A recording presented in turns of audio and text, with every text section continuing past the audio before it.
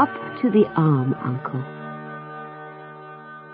This is the story of a little orphan girl called Heidi, who was so happy that she made everyone around her happy too.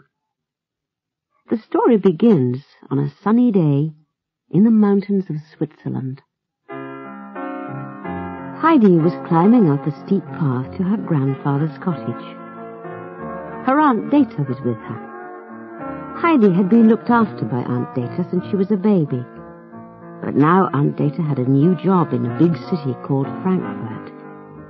She wanted Heidi's grandfather to look after the child. Heidi didn't know it, but her grandfather was a fierce old man who only came down from the mountain when he had goat's cheese to sell in DORFLI, the village in the valley. Everyone called him the ALM-UNCLE, because the mountain he lived on was called the Alm. Before Heidi and her aunt reached the cottage, they met a young goat herd called Peter, who was taking his goats to the high pasture. Heidi walked amongst the goats, chattering happily to Peter. She was entranced by her beautiful new surroundings. Happily she kicked off her boots and skipped barefoot on the soft grass. At last they reached the ALM-UNCLE's cottage. The ALM-UNCLE was sitting outside on a bench, and Heidi ran straight up to him. "Good day, grandfather," she called. Well, what have we here?" inquired the old man, glaring at Heidi from beneath his bushy eyebrows. Data explained why she had brought Heidi. Then, as she was rather frightened of the old man, she turned and ran down the mountain. At first the ALM-UNCLE was angry. He hadn't seen Heidi for years, and what did he know about looking after little girls?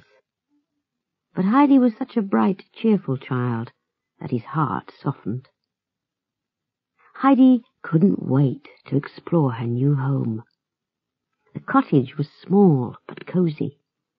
There was one big room with a fireplace where all the cooking was done. The only furniture was a table and chair, and grandfather's bed.